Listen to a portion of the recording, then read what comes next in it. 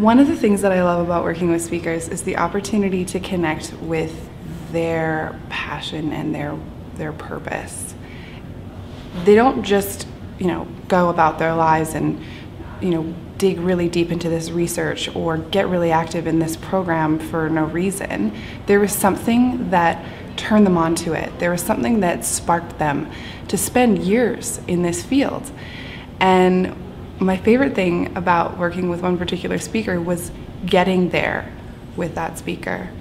He had spent ages and so much time and energy on his research, and he came to us with this amazing presentation, but it lacked that connection to his passion. So being able to be in a position to ask someone that question that takes them back to where that spark came from in the first place and what got them on this whole path is enjoyable.